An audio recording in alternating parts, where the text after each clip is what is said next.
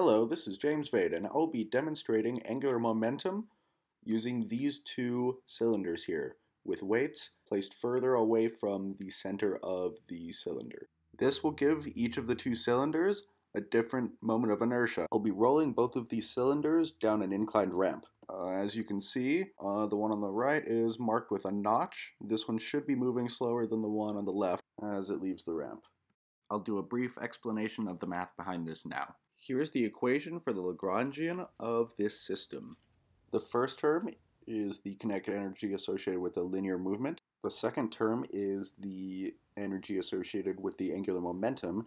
This is the part of the equation that we're going to be varying. And the third term is just the potential energy.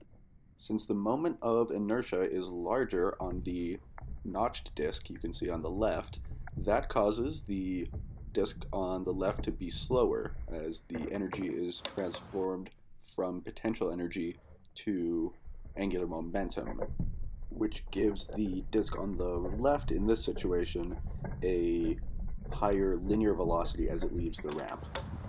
The results of this experiment were very repeatable, and I was able to get the same results about 9 out of 10 times. The weights of the two cylinders were 377 and 378 grams, so they were nice and close, which was able to keep one of the variables constant in that equation, shown earlier. This angle here shows definitely that the notch disk on the left here does reach the bottom of the ramp slower. There's me, and thank you so much for watching.